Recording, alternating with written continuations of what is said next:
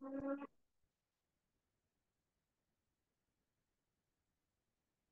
thank you, Edu and Mujib for joining today. So we're looking at chapter three. So chapter three is basically about reactivity in Shiny because Shiny is not like other programming languages that we are conversant with. Shiny ran because of reactive programming. Okay.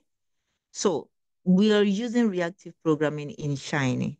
So this is an elegant and powerful programming paradigm, but it can be disorienting at first. So I don't want to read the book. We are all supposed to have read it. So I'm just going to take you through what I understand by the book as well. Like, okay, we've read it.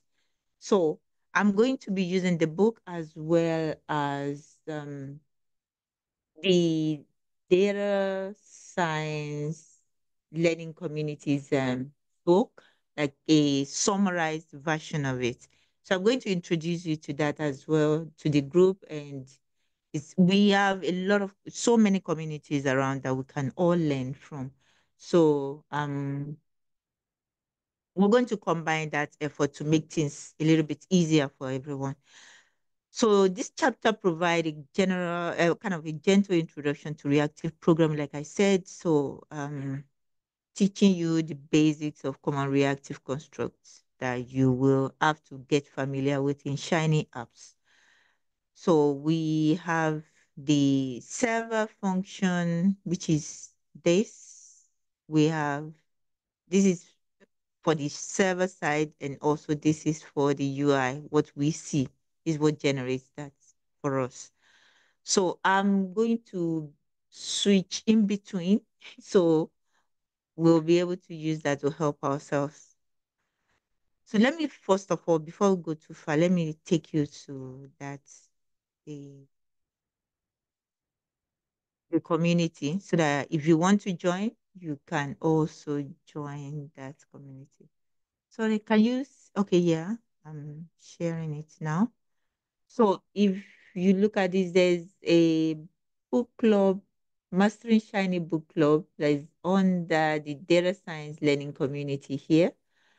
So this group is available. They've done a lot of work helping to understand so many books about R that could help us. So you can join this Slack channel to gain more and also contribute to the community. So I also partake in that group as well. They have a YouTube channel where all the recordings for the sessions for the study groups are the book clubs. So they call it book clubs. So you can get lots by exploring all these channels, the playlists. They are very wonderful and it's a good way to learn. Also, you will find our YouTube channel useful as well. We have the playlist for all the study group that we're having, so you can explore all these recordings when you have the time or you missed any of this. So let's cut short the book and I will take you through the summary that was used in the DSLC book club. So the summary, the objective of the book, the chapter three, is to explain in more detail how the input and the output arguments work. So we're differentiating between imperative and declarative programming, and we describe the basis of reactivity and apply reactive expressions to eliminate duplicated work. So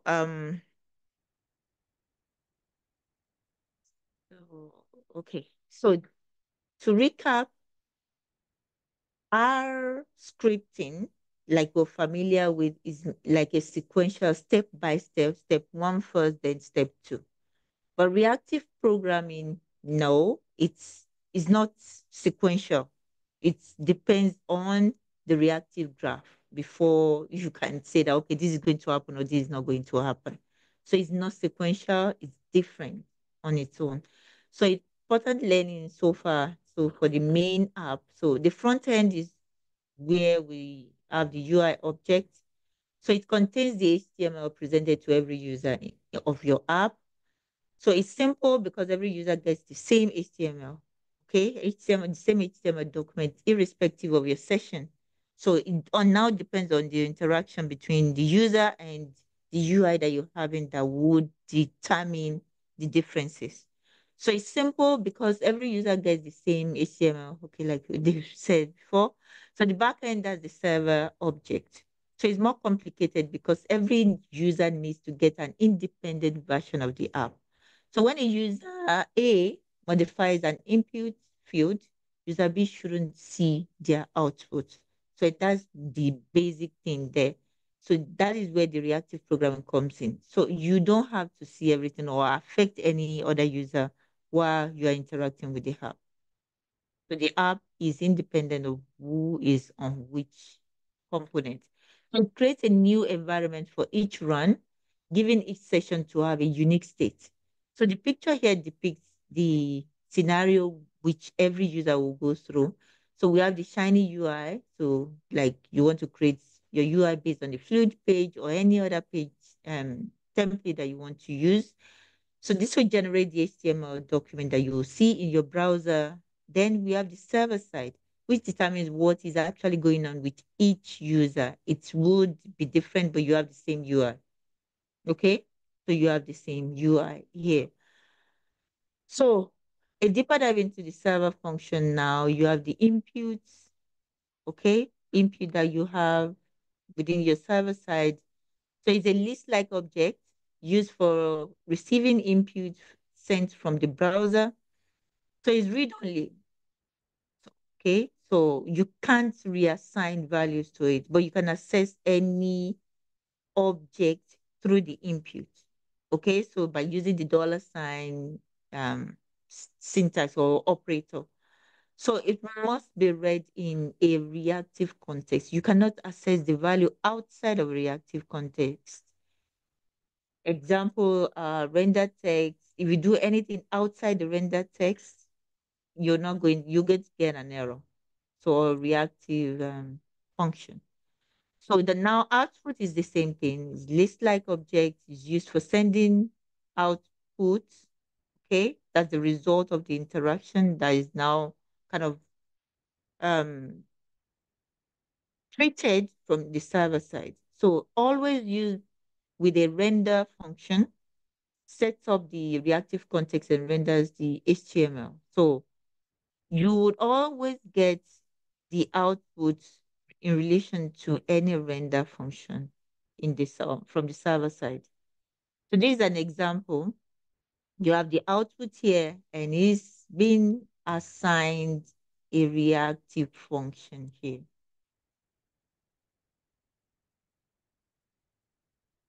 So now let's talk about reactive programming, which is an elegant and powerful programming paradigm, but it can be disorienting at first because it's very different paradigm to writing a script. Okay, that's the R script.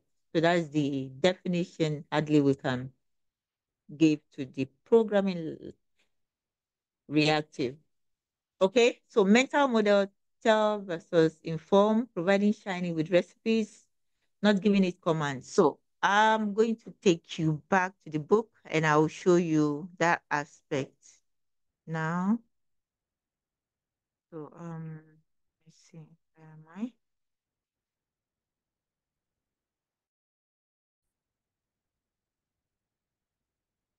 Okay.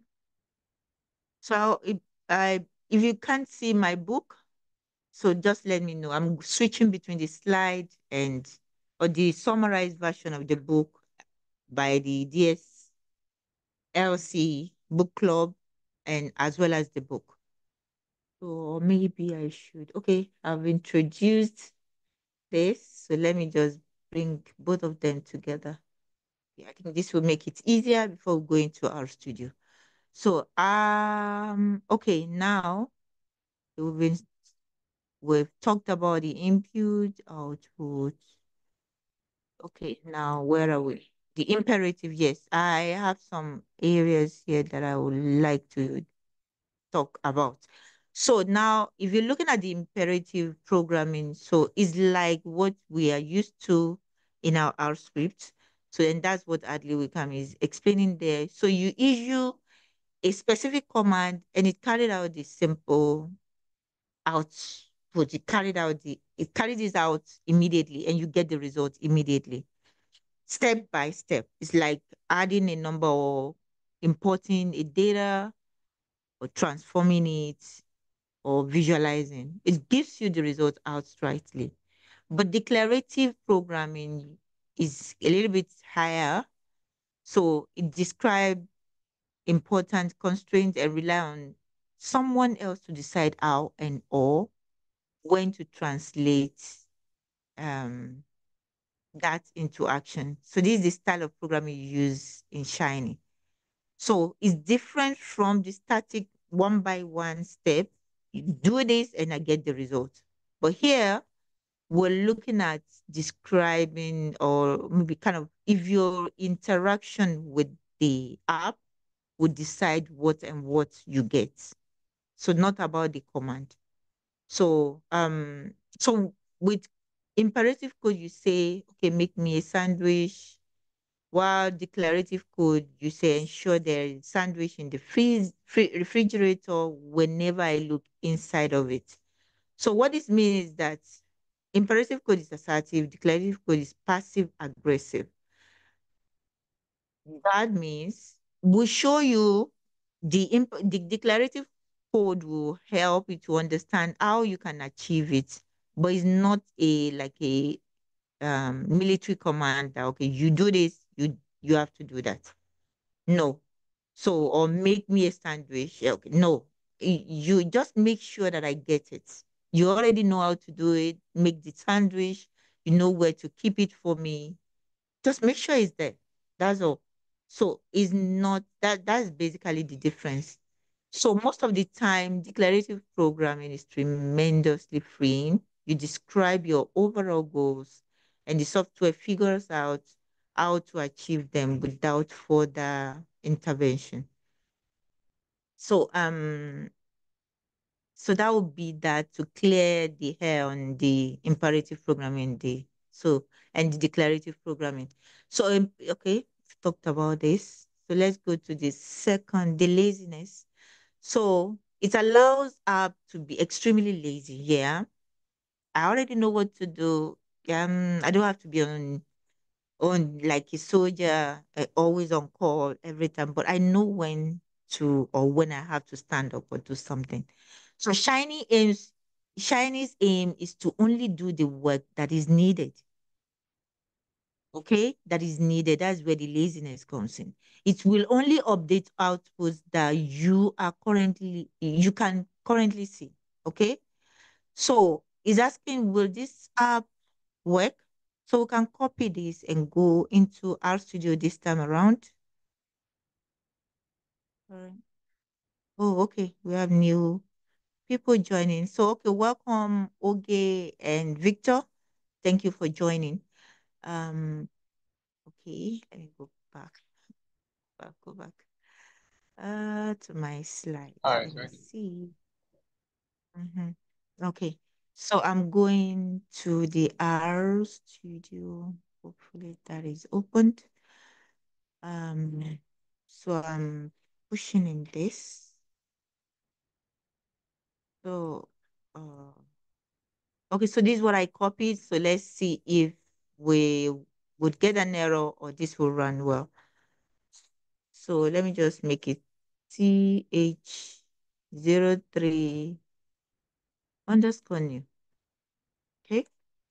So provided we have this section here, we'll be able to run it as an app. So I'll click on this. Okay, that runs. Now we get, okay, sorry, let me make sure that you can see the pop-up. Okay, it's saying this for the error. Could not find function str underscore c. So let's go into the code. Okay. Um, where are you? Mhm. Okay, so let's see. So what we can say is that this was not declared. The function here, str underscore c, wasn't declared. I think that's why we had the error there. So could not find function this. So it's logical that it's not here. So that's why the error is then the error statement is very clear. So could not find function this. So that is that. So let's go back to the slide.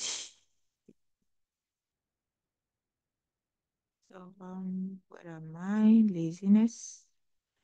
Okay, so this is this. So caution, if you're working on Shiny app and you just can't figure out why your code never gets run, double check that your UI and server functions are using the same identifiers. Okay, so let's check that again. So one thing, we couldn't find the function first. Then now we're getting the information that we should check this. So let's see. Impute, yeah, text out. Okay, even the where the information is going to be displayed as well is not covered. Okay, now, okay, what we're going to look at is that do we have the same thing here? And there's an error here. This is another error. So you can see that here. This is nice underscore day, and this is Nick underscore day. This is greeting. That is not an error, but it's not just one. Also, this is not covered somehow, the function as well. So the identifiers also, we have an issue there. So go to the next slide. So I'll go to the book as well. So the reactive graph. So the reactive programming actually relies on this graph. So if you read through the book, you will get more information here. I think reading the book will be better because I can explain this, but you get more information from the book as well. So you can understand the execution. So, but basically what is happening in Shiny is dictated by this reactive graph. Okay. So to understand the order of execution, you need to instead look at the reactive graph, which describes how inputs and outputs are connected. So the reactive graph for the app above is very simple here, which we can see the server side. So that is depicted here. So we have the code here and we have the graph. So what it's saying is that we have the input, which is the name, this aspect here. Okay, we should just do some annotation here. So if you look at this, this is the input ID, okay, that we are referencing here. So there can be so many inputs, but their unique identifier would differentiate them and we assess them because it's less like using the dollar sign. So this is what we're looking at, okay? So, and this is the same thing that we have for the reactive graph.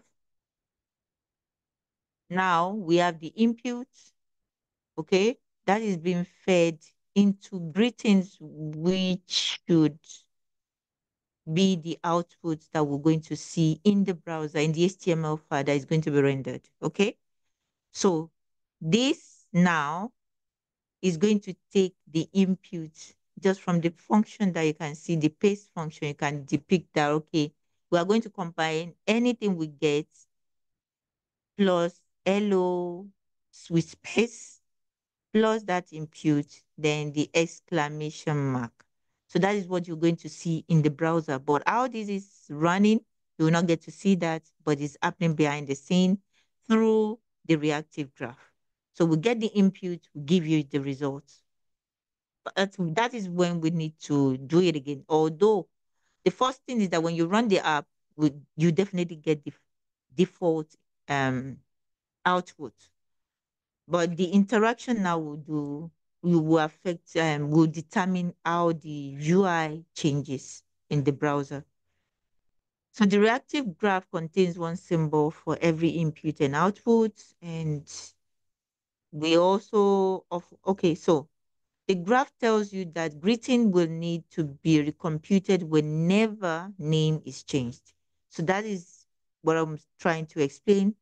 The interaction with from the user on the browser would determine what happens in the server again, because the laziness is always there. We will not, our Shiny will not do anything, or the reactive program will not work, or make any changes except it needed to do that. Okay, so if there's change in the input that we're getting through the name input, then what is available in the greetings will change. So that's where the dependencies come. But if it's not available, it's not changed, won't get anything. So we'll often describe this relationship as greeting has a reactive dependency on name. That's the input. So note the graphical convention we used for this, and this is what is there. So input goes into the what is going outside. Um, yeah. So we need to really understand this. Then reactive expression. So there's one more important component. Let me see if um okay. So we've gone through this. So reactive expressions now. So I want to make use of the time so that we don't take too long. So reactive expression, so it's the what, that's a tool that reduces duplication in your reactive code by introducing additional nodes into the reactive graph. So how does that happen? So to reduce the duplication, we use this function reactive. So it will only get a change only when this is changed, or maybe there's a reason why this has to change. Okay. So, and the only reason that will come in is when this input is changed by the user from the UI side of the app. Okay. So this is where everything now goes in. So the dependency, the reactive dependency for this string is the name. While for greeting now, from the last slide that we had, we'll say, okay, the book says that. Uh, where is it? Reactive dependence. Yeah.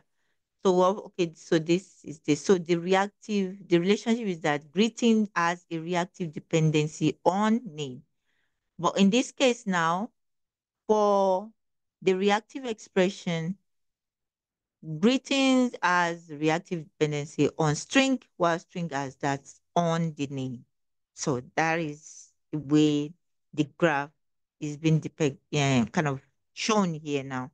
So in other words, reactive makes apps cleaner and more efficient by removing redundant codes and recomputation. So except name changes, we don't have to recompute what is being displayed on the UI side. That's through the greetings output. So reactive expressions have a flavor of both inputs and outputs. So like input, you can use the result of a reactive expression in an output. So like outputs, reactive expressions depend on input and automatically know when they need update. Okay. So just keep that at the back of your mind that that laziness is still there. It's always working there. So new vocal producers and consumers. Okay. Producers refer to reactive input and expressions. That is where we get what is going out. So consumers refer to reactive expressions and outputs. So reactive expressions comes in as a consumer again because they are taking in the input, whatever is coming from the input as well. So then the output is also there to take it also. So the picture actually summarize everything. So review the example app testing, the difference between the two simulated samples. Let's go to the book. Okay, reactive expressions, we've gone that. Then order, execution order is what we've explained. That's based on the execution order depends on the reactive dependencies as well. So that is that. So we have the exercises here that we can try. So you can try all this out to master and understand better the reactive expression and dependencies expressions as well. So reactive expressions now, we've quickly skimmed over reactive expressions a couple of times, so you are hopefully getting a sense of it. Yeah. Okay, the consumers now. So we don't need to go over this. I've done that with the slide from the DSLC slides or summary they've given us so far. So execution order now. So the execution order determined solely by the reactive graph. We explained that as well, and not the order of lines of code or layouts in the server function, unlike normal R scripts. So for what it's trying to say is that even though this can come after the output here that we're rendering, it still doesn't affect it because the reactive graph would always um, be the kind of the machine that is going to be the one to determine what comes in first. The raw material would not come in after the main product or the output, the final output. No. Even though you put it there, the reactive graph would determine how the order is going to be. Okay, so you don't have to, like the normal script, if you don't have a variable created already and is known or within your environment, you cannot use it. You cannot use that variable. But in the case of Shiny, even though you've not had that in your environment, you're not going to get the output until it goes through and make sure that it has this because it's a dependency for you to get this one. So it's not about the order of the code that you're using, okay, or that you've written in your code. So mess it up as you want, the reactive graph will always take charge. So, I hope I'm not fast. And if you have questions, kindly slow me down. And because I'm believing that we should collaborate and talk about the chapter we're supposed to read together. Not is not a tutorial class. It's a kind of it should be a two-way thing. So if anybody has any addition, questions, contribution, you can go ahead. Victor, Mujib, Oge, Babatunde, please. Any contribution, addition? It's good to have you here, Babatunde. It's been a Nothing long for me for time. now. Nothing for me for now. I'm Okay, just thank you, listening. Victor. I'm Thank listening you. intently. But I want to know that this supposed to be an interactive format. Sorry, I didn't hear you well. This session is it like is it an interactive? Can one interrupt you as you're speaking, or do you have to wait until you ask for questions? Sorry, it's breaking. I don't know if it's from my side or yours, but It may be my side. Can you hear me now? I better now. Yes, yes. Now I'm saying are we allowed to interrupt you while you speak, or do we have to wait until you ask for questions? Um, Actually, there are some tools within Zoom that could help us. Maybe I could chip that in. You can always use this interaction. I think there is. Sorry. Um, there should be something here. I know it's somewhere. Okay, that you can raise your hand or something. There's no very soon. What did I So you say? can just okay.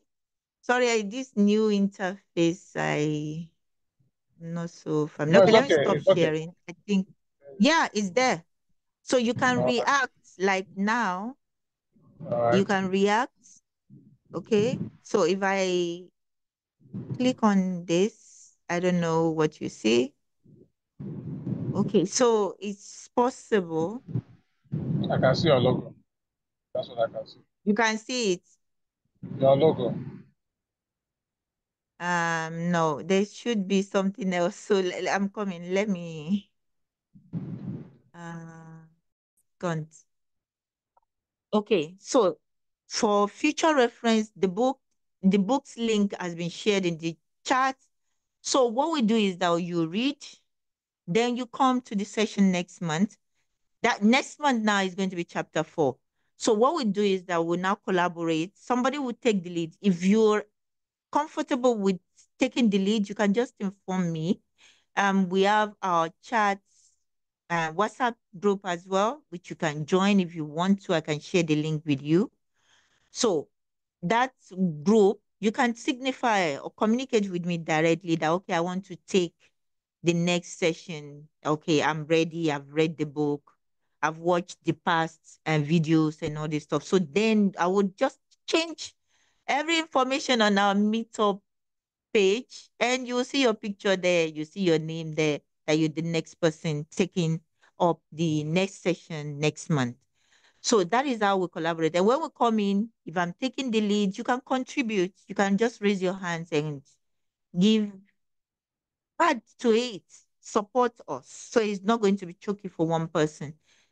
So Victor, you want to Yes, I want to say something. yeah, I don't go know. ahead. Thank you. I was kind of in and out, so I hope I'm not. Sorry. But I said I was coming in and out, so I'm hoping I'm not repeating something that you've already said. So Right. Okay, you hello.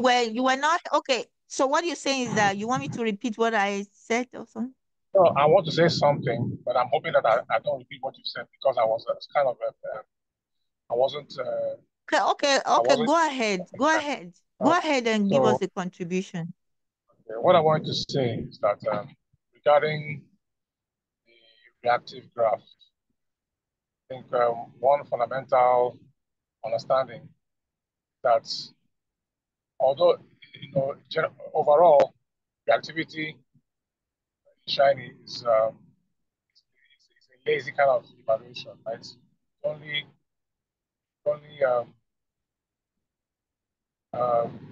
parts of the graph are only used when an input changes. And also, there are parts of the graph which are actually eager. The outputs are eager. The outputs and the observers they are eager. That's why when I think that has to do with the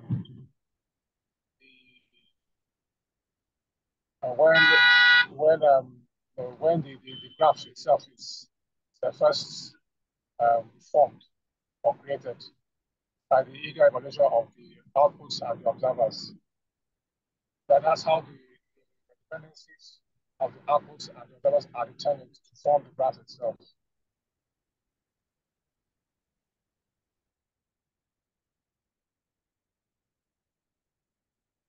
Victor, we can't hear you again. No, I said no. I think I'm done speaking on that. I was just trying to add that Oh, okay even though then. it's a lazy evaluation, there are parts of the graph which are actually Mhm. eager in the evaluation, which are the outputs and the observers. Okay, okay, okay, okay. Thank you so much. So you can raise down your hands now by clicking the button again.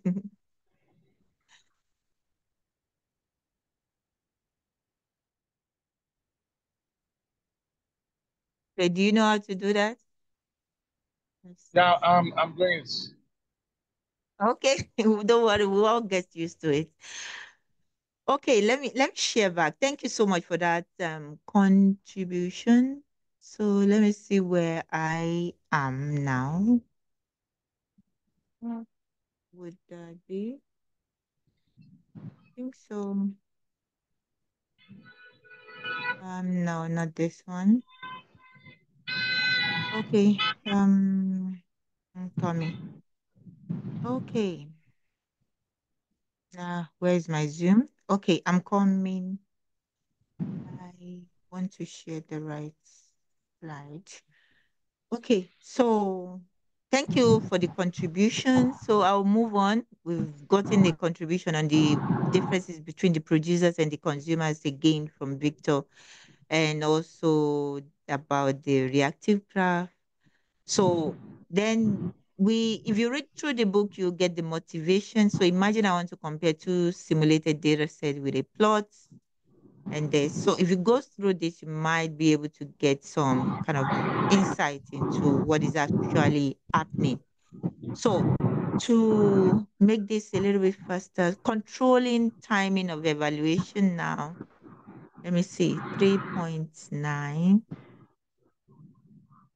Okay, that is based on the running the slide here.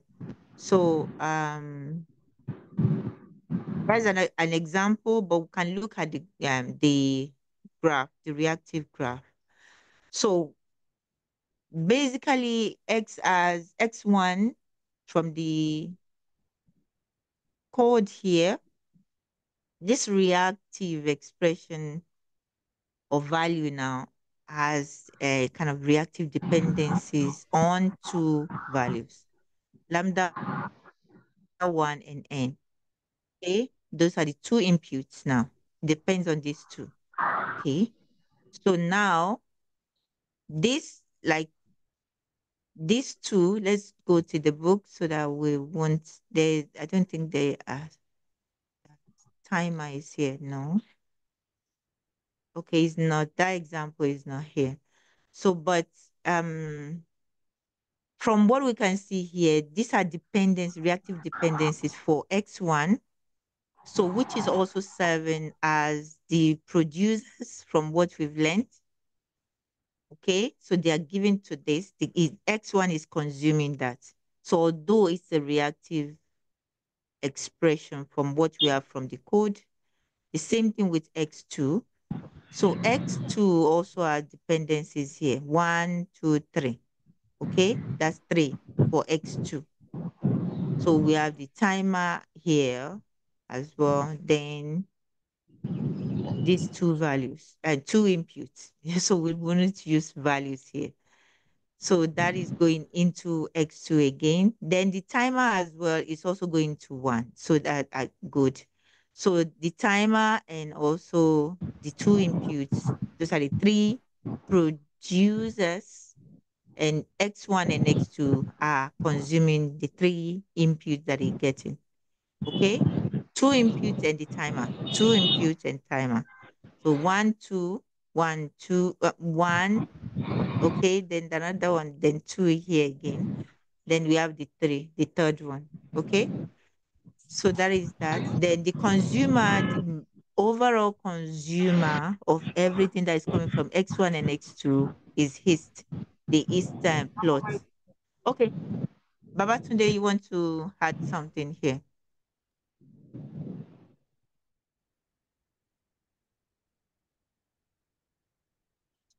I can't hear you. I don't know if others can. Hello?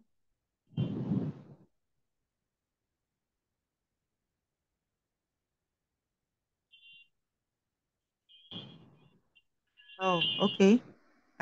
Okay, wait. I'm coming.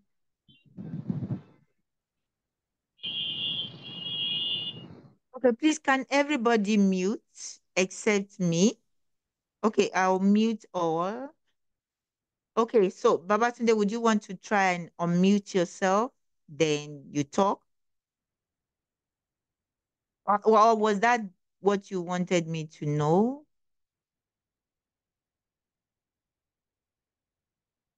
Okay, thank you. No problem then.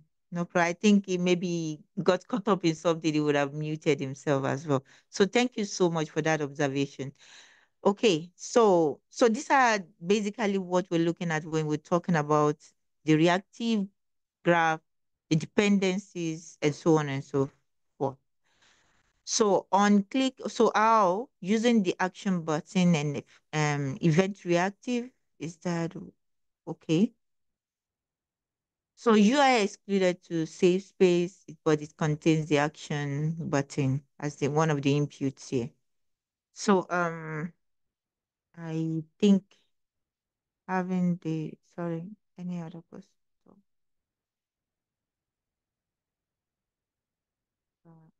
okay. So let me take a look at the code.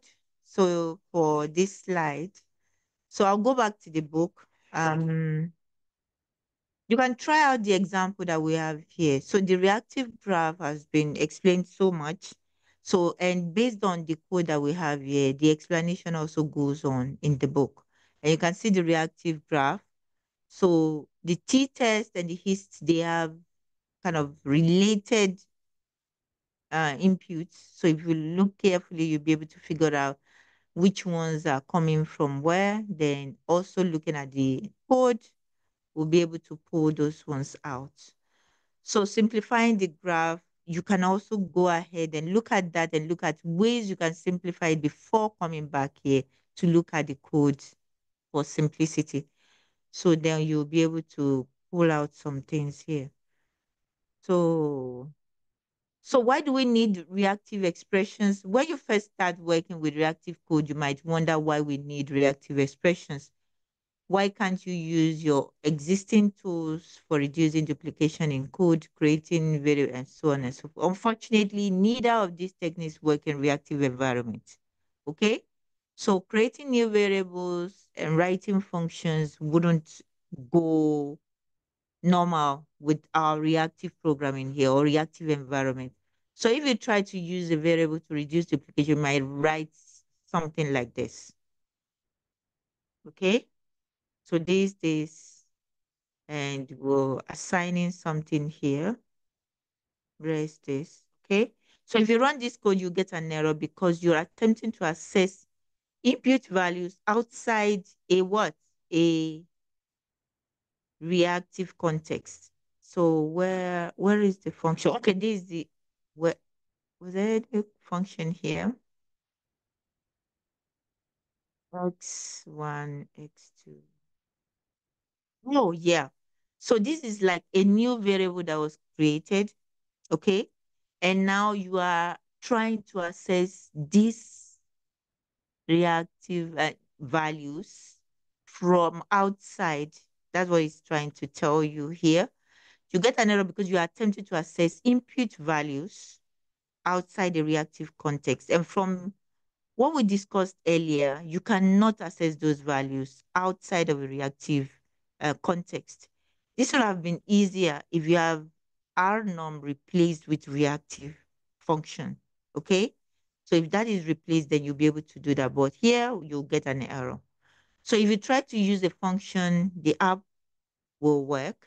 Okay. So you're creating a new function here, but it has the same problem as the original code. An input which you are trying to get the value outside of a reactive context. Okay, it's the same thing. So reactive expressions automatically cache their results and only update when their input changes.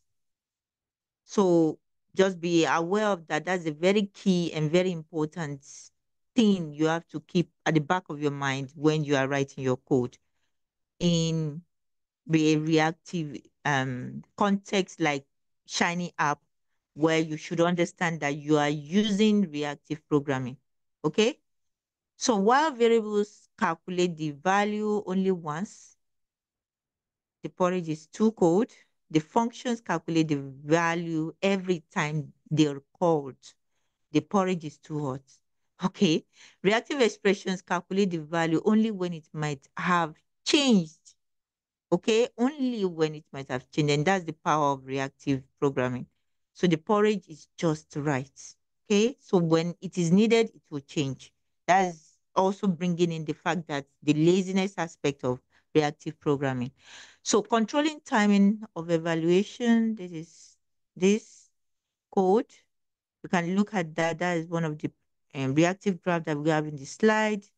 So time invalidation and all this stuff. So just try to look at this example, then you'll be able to do more with that. I'm looking at the time.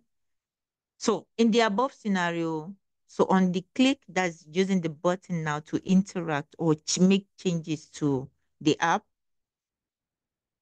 Okay. So think about what will happen if simulation code took 1 second to run.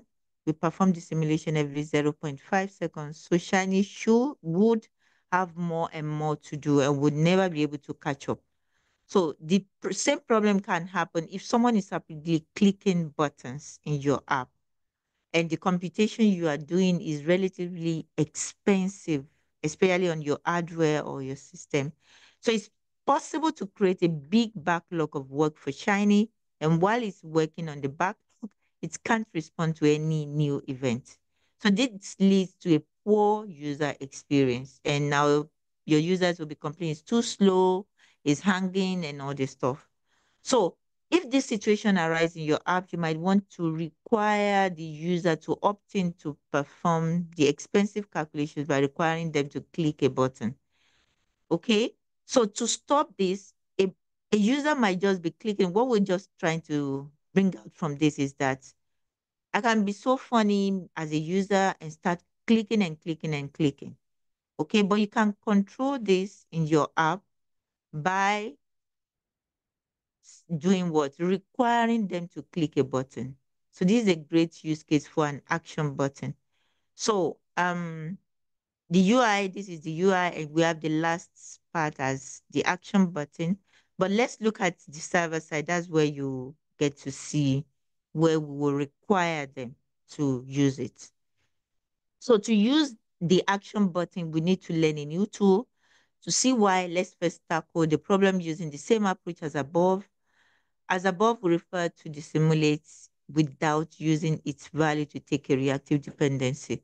So if you look carefully at the server-side code, the reactive expression here, excuse me, takes in the input simulate. Then this function rpoise takes in the input n and the lambda one. So the same thing for this x2. Then we render the plots, taking the reactive expression output for both to create our plot. Okay. So now this is the graph as we see it here. The graph doesn't accomplish our goal. We've added a dependency instead of replacing the existing dependencies. Okay. So this yield the app in this. So, but let's go. Let's go ahead. To solve this problem, we need a new tool, a way to use input values without taking a reactive dependency on them. So we need event reactive. Okay, now here, the event reactive, which has two arguments. The first argument specifies what to take a dependency on, and the second argument specifies what to compute. That allows this app to only compute this x1 and x2 reactive expression when simulate is clicked. Okay, that's the action button. So what we're doing is that we are using this function to require only if that button is clicked. So that's when we'll react or respond to the interaction. So if you look at the code here, instead of just being a reactive expression that anytime you click it will, or we're just trying to make this responsive or something, we're only reacting when the input simulate is clicked. So we watch out for whenever the simulate button or the action button is clicked. That is when we'll make some kind of response to looking at, is there anything that changed? If none of this is changed, we won't do anything because of the laziness our approach here. But if any of this is changed, then we'll do something. But if we notice that you click the button, this would be triggered somehow. It will wake up that okay, don't be on standby or something. I think somebody needs something. Then to now check, did any of this change? If nothing changed, okay, we'll go back to relaxing. Okay, the same thing goes for X2. So that is now going to be when this last one, the plot, will be changed. Okay? So, but if none of their dependencies, like lambda 1 n changes, that's the input that is coming into, as well as the simulate that is coming into X1 and X2, then we don't need to make any real changes to the last consumer here, that's the histogram. So that's basically what is going on. And that's where we have the advantage of having this one. We will listen, we're watching out for you to click the simulate button, but only if some changes. So 2 steps. We're watching out. It's not that every time you click or something will happen, but we're watching out for that now. Then we would run this if any of these dependencies changed. So that's my own understanding there. So observers now. So far we focused on what this. So the action here, let me just read this. But sometimes you need to reach outside of the app and cause side effects to happen elsewhere in the world. So this might be saving a file or this, sending data, updating this, printing, and this. So these actions don't affect how your app looks. So you shouldn't use an output and a render function. Instead, you need to use an observer. And the examples of observers are this events, reactive, and this. So there are multiple ways to create an observer, and we'll come back to them later in section 15.3. For now, I wanted to show this to how to use observer event because it gives an important debugging tool when you're first learning Shiny. So observer event is very similar to event reactive. It has 2 important arguments like this. So the first argument, you can see they are similar, but they are working differently. So I can see your hands, but let me just finish this side. I can see your hands raised, Victor. So the first argument is the input or expression to take a dependency on. Then the second argument is, for example, the following modification to the server side. So from what we had earlier or so what we're looking at here is this. We have 2 inputs. Then we have a reactive expression, this, which is dependent on this input. So, and we need to have it rendered out. So, but what we need to do is that we have an observer, this, that is down here. So it's going to watch out for any changes in this one. Okay. And now pass out this message. Greetings performed. Okay.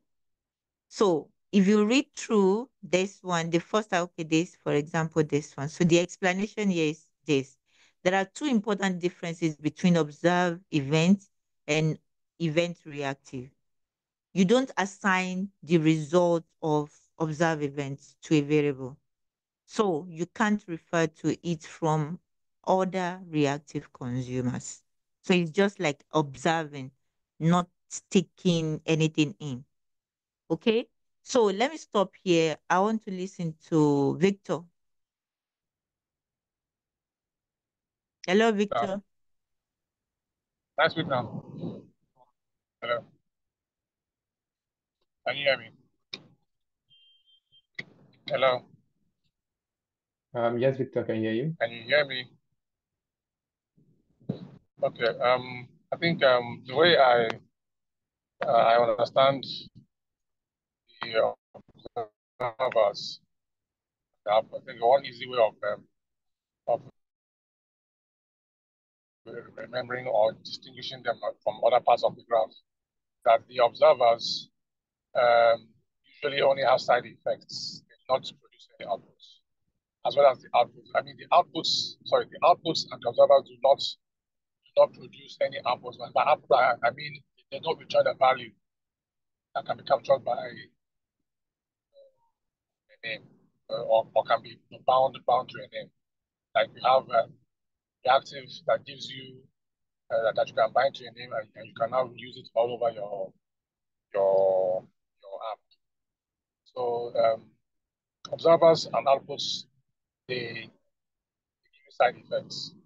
The side effect of outputs is whatever is uploaded onto your app, and the observers do other side effects like maybe save data or open the file or whatever it is. That's what I wanted to contribute.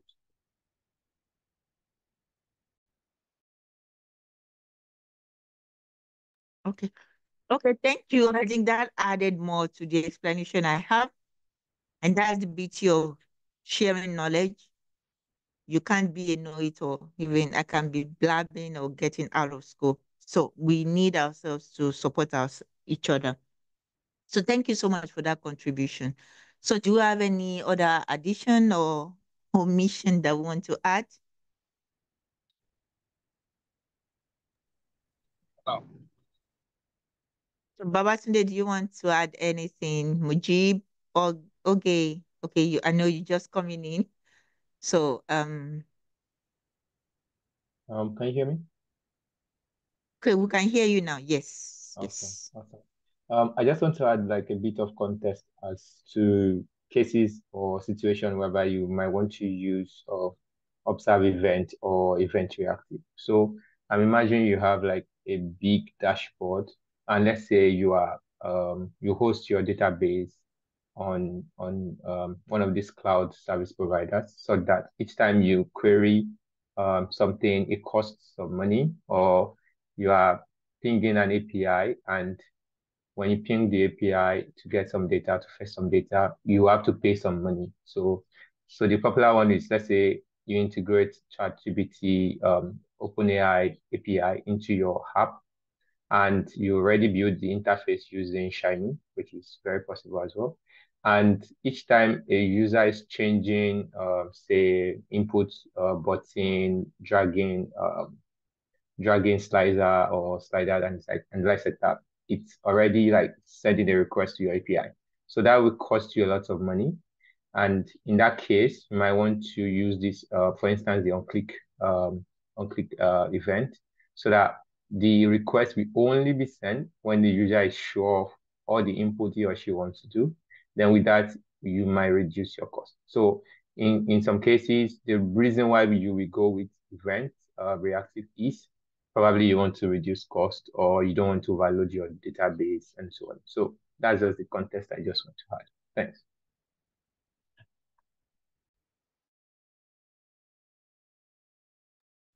Okay, thank you, Babatunde, for that contribution. So I think we have some addition to the explanation we have here on when and the advantages of using observe events or observers compared to just using the reactive expressions and so on.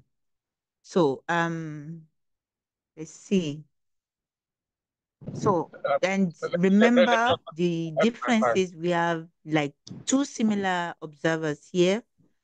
While observe event is kind of doing a similar thing to what event reactive is doing, we cannot assign whatever is happening within this observer to a variable. We cannot. So you can't refer to it from other reactive consumers as well. So, but you can do that with event reactive. So observers and outputs are closely related. You can think of outputs as having a special side effect, okay? Updating, that's then the example of the side effect is that you are updating the HTML in the user's browser. Okay, so to emphasize this closeness, we'll draw them the same way in the reactive graph. So, um, so you can see the two things here. If we go back to the code, you'll see that, okay, the observers that we're looking at, observers and outputs. Okay, Victor, you have something to say.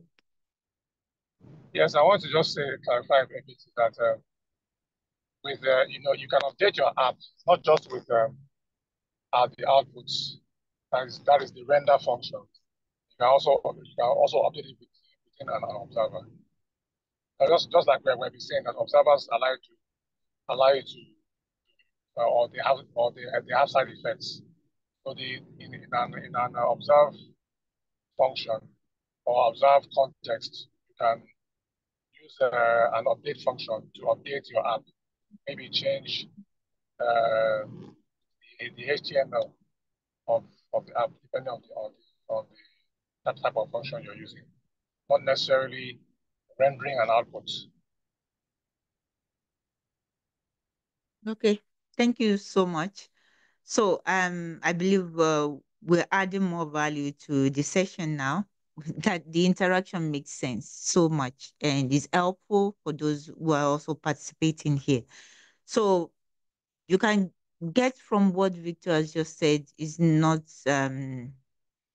necessarily that we have something to show on the HTML side when things are being updated, but things can be updated behind the scene, but wouldn't be seeing them on the HTML. I hope that's the same thing that you're saying, Victor. No, you may still see it. Let's say, for example, now, we have these update functions in China.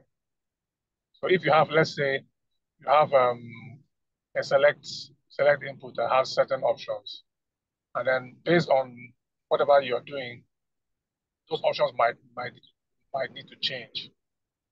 So you use an observer, and run an update function inside the observer.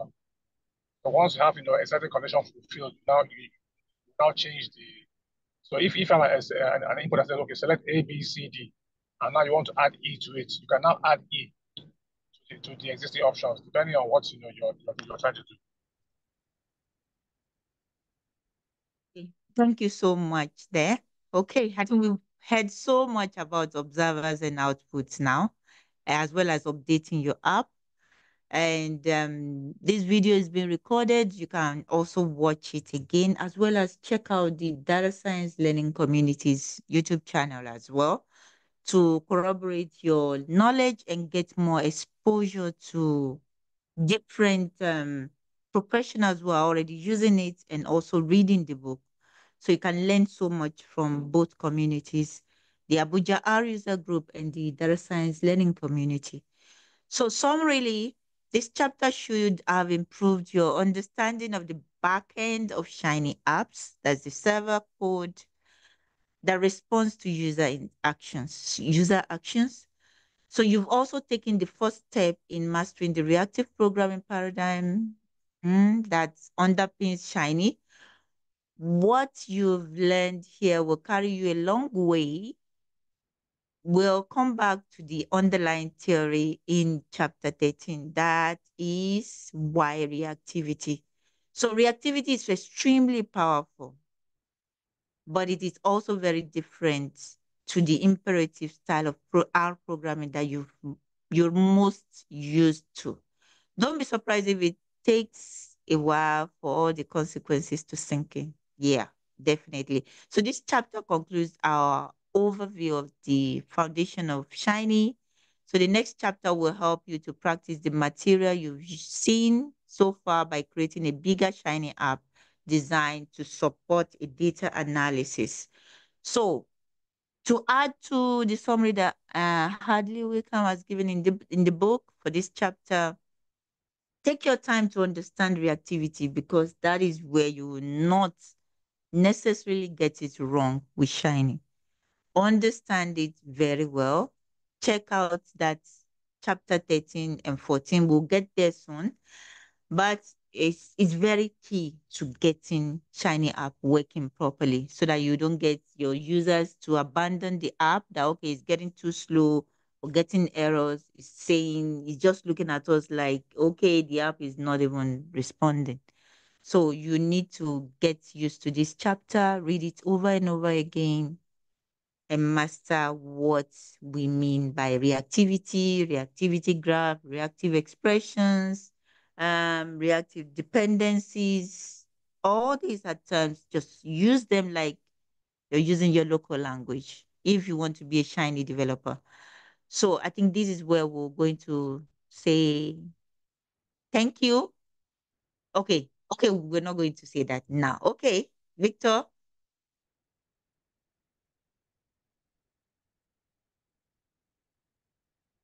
You are raising your hands. Sorry, pardon me, guys. I'm driving. That's why I'm here. Okay, no problem. You want to add something before we, or No, just to thank you for the wonderful job. okay, thank you so much. Okay, thank you everybody. So this is where we'll stop for today, and we hope you will read up before joining us for the next session next month. And we still have other study groups coming up tomorrow, Friday, I think Wednesday. So, but check out our meetup page. That would be meetup.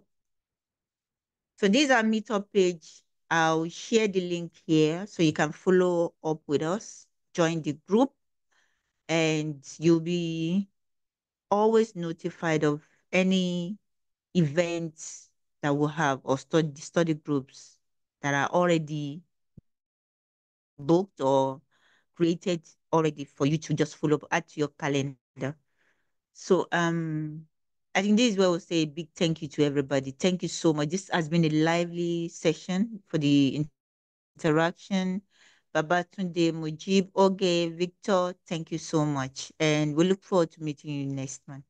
No, tomorrow. Tomorrow, this week, we have a lot working on. Thank you so much. Bye-bye.